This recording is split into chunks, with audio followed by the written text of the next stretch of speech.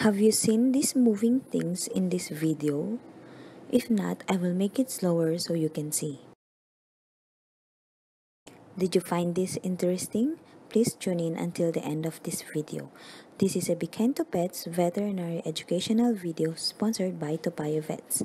Veterinary medicine and surgery come alive to vet students and pet owners. This video is set up in Singapore. This video has graphic content. Viewer discretion is advised. Bloody diarrhea in red-eared slider. This 4-year-old red-eared slider came in last 6th of November 2019 with a complaint of having fresh blood in the stools for 2 days. The owner said that there are no changes in the diet, no renovations, and not even exposed to the rain. The owner suspected to have ingested the antifungal shampoo as it was treated with shell rot treatment for almost 3 weeks before it happened. This patient was hospitalized for monitoring and treatment. What are the possible causes of bloody diarrhea in red-eared slider? Changes in the diet, abdominal obstruction, parasites, bacterial infections, toxicity. As mentioned on the history, we can rule out the changes in the diet as one of the possible causes. For abdominal obstruction, this can be only seen through radiographic examination. Parasites are common in red-eared slider like intestinal worms and protozoans.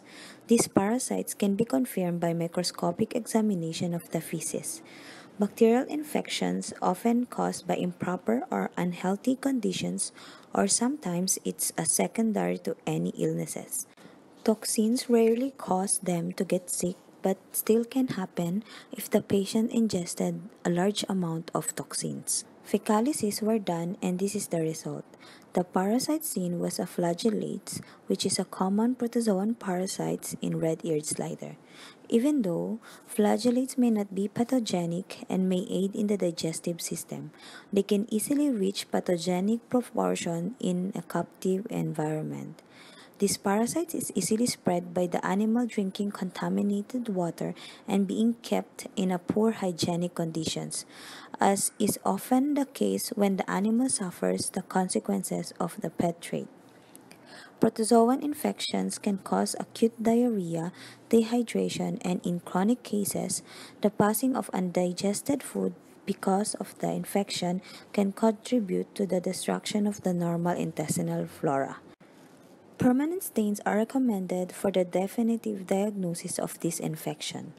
In this red-eared slider, it was hospitalized for treatment and observation. It was given broad-spectrum antibiotics and antiprotozoan medications. After 3 days of hospitalization, this patient was sent home with a good appetite and no more bloody diarrhea. Still, the owner needs to continue the whole course of treatment. This case is uncommon here in Toa Payoh Vets, but the parasites you've seen are common parasites in both wild-caught and captive-bred red-eared slider. In order to prevent these occurrences in your newly acquired red-eared slider or long-term pet, you should follow these steps. Number 1. Water quality. Turtle needs good clean water to prevent health issues from occurring. There are 5 important things to water quality, which are filtration, ammonia levels, pH levels, nitrates, and nitrite. Although red-eared slider do not breathe through the skin or have gills, they still need the proper water quality to ensure good health and less parasites. Number 2. Feeding. You are what you eat. Ever hear that saying? Well, common parasites are more happy to make a cozy home in your red-eared slider's digestive system. Make sure you feed your red-eared slider safely. Number 3. Care. In general, keep your red-eared slider in good condition. I hope you learned something through this video.